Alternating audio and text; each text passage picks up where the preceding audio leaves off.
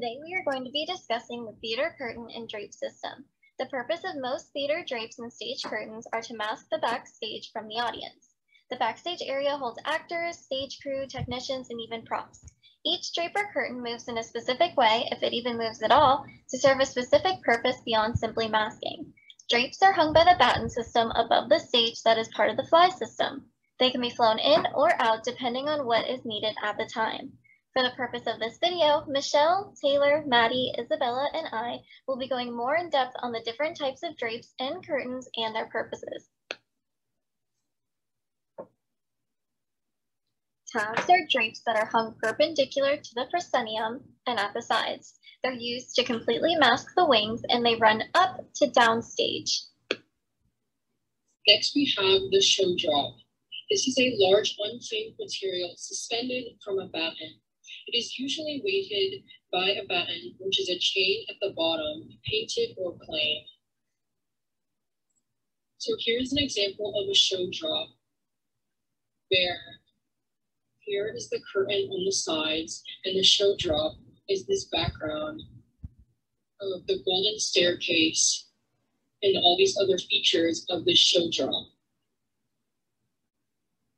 The grand drape is known to be the main curtain of the proscenium stage. Its purpose is to hide the stage from the audience during the beginning, intermission, and end of a performance. It goes by many names, such as the main, house, and front curtain, as well as the main, house, and front drape. There are various types of grand drapes, including the Austrian drape and the traveler curtain. The traveler curtain moves horizontally across the stage to meet at the center. Meanwhile, the Austrian curtain, also known as the waterfall, contour, and guillotine curtain, opens and closes vertically. The fire curtain is used to provide a barrier between the stage and the auditorium in case of a fire. It helps to prevent heat, smoke, and flames of a fire on stage from directly affecting the audience so that the audience will have enough time to evacuate. Tormentors, or torms, are vertical masking drapes that hang on either side of the teaser. In a traditional theater, the pair of tormentors should be mounted just upstage of the grand drape and on the same plane as the teaser. Various mounting methods can be used, but typically it is attached to a pipe, which is then mounted to a traveler track. This track will allow the torms to be drawn on stage to reduce the proscenium opening and fit the current scene. A teaser is a horizontal drape across the stage designed to hide the first electric. When the grand drape rises and you see a small drape running across the top of the stage, hiding that first row of lights, that is the teaser.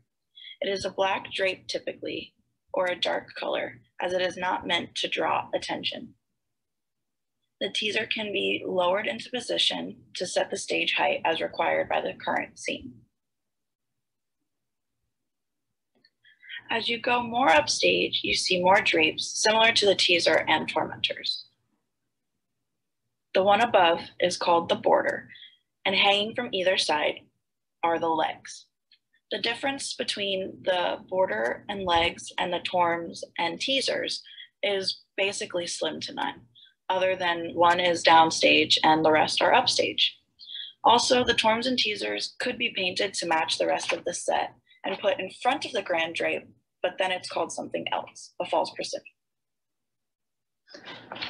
The theater fire guidelines are that the codes require flame retardant set materials upstage of the fire curtain and non-combustible downstage of the curtain. They need to be treated curtains so they're fire resistant. No object may be placed as to obstruct the fire curtain. The fire curtain path is approximately 8 feet from the plaster wall upstage. Any larger or fixed scenery elements that cross the curtain line must make provision for the proper action of the fire curtain, such as a breakaway section.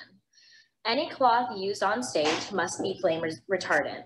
Muslin, velour, scrim, or like should be bought from a reputable theater supplier and specified as flame retardant. One big issue is that the lighting gets too close to the cloth and causes a fire. And the last one, paper falls are a huge fire hazard and should be avoided as much as possible.